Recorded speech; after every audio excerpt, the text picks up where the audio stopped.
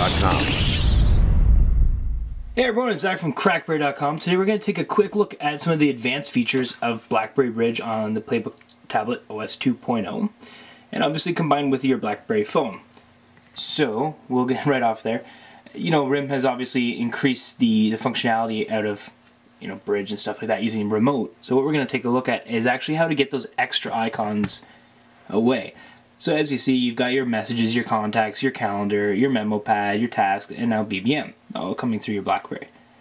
But you don't want it because, you know, you've got your tasks there, you've got contacts and calendars right over there. So why would you want, unless it's a corporate thing, why would you want both on there? So that's what we're going to take a look at today. So let's go into BlackBerry Bridge there. And let's take a look at my smartphone. So, it's pretty simple. Move it off to the side there. You're just going to go to, either you can use a home screen link, or I'm going to use the, oh, there we go. I'm going to use the link that shows up here on BlackBerry 6 and I believe and 7 devices.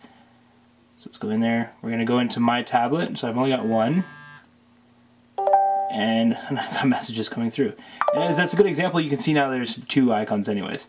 So we're going to take away calendar, we're going to take away contacts, we're going to take memo pad, take messages, and tasks, because it's redundant for those both to be there and for both of those notifications to show up. So if you hit the back button, it's going to hit save, and what I'm going to do, I'm actually going to back out so you can kind of see the magic happen. So let's back out there. As you see on the playbook, when I hit save, all those disappear except for BBM, because that's what I asked it for to stay. And then you just take BBM like you normally would any other app and drag it up into there, because you know I do a lot of BBMing, so I want to keep it there. Close it down, Bridge icon goes away, and all you're left with is the native stuff and, you know, BBM, because it's not native just yet, but you've got it there for you. So this is Zach from CrackBerry.com. Taking a look at the advanced the advanced Bridge features found on PlayBook OS 2.0 and 2.0 version for BlackBerry Bridge.